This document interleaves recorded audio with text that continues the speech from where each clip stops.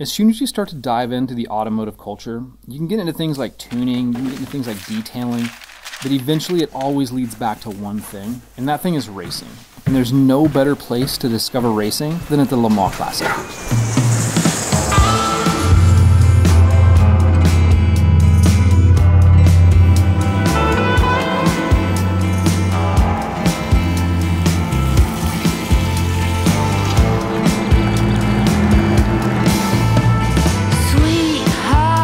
On this trip out to Zuffenhausen, I got to visit the Porsche Museum and the archives, and I could really feel the Porsche DNA and the amazing story of all the engineering developments, the iconic designs, the history of the brand, and of course the motorsport successes that go along with all of that.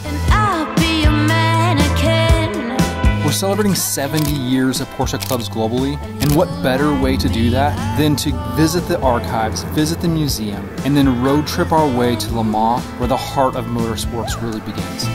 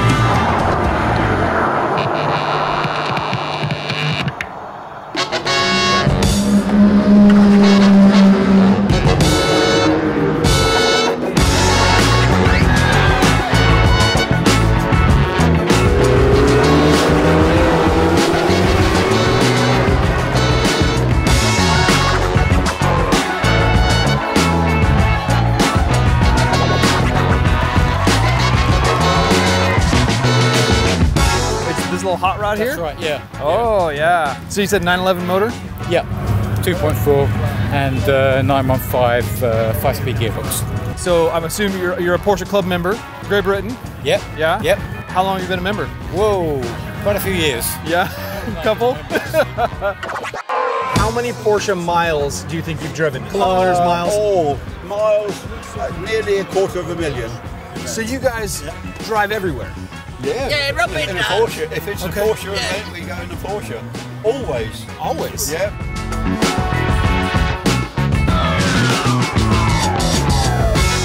Last time we had this Le Mans Classic was 4 years ago. Wow. And so we're all waiting to have this event here. And when you look, everybody's smiling. It's such a big event.